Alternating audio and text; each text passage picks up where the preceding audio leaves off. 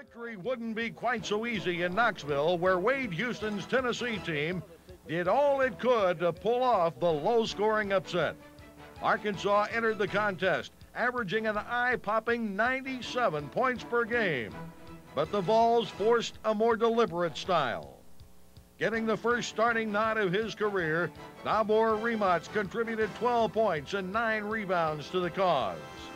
And Alex Dillard found his groove over a 3-minute span in the first half.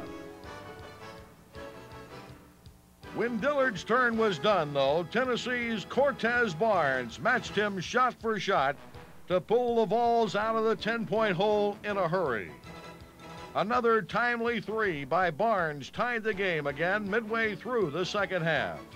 And try as it might, Arkansas had not been able to pull away from the persistent Vols, who even staked a 5-point lead with 7 minutes left.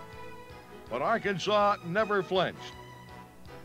Corliss Williamson tied the game in the closing minutes. After a couple of UT free throws, Corey Beck retied it at the line with less than a minute to play.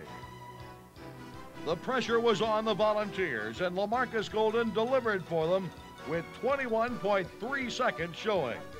Arkansas trailed by 2, and the stage was set.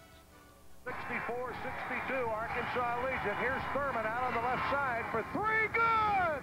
Tennessee had one last chance after a timeout, but couldn't answer. Arkansas had survived a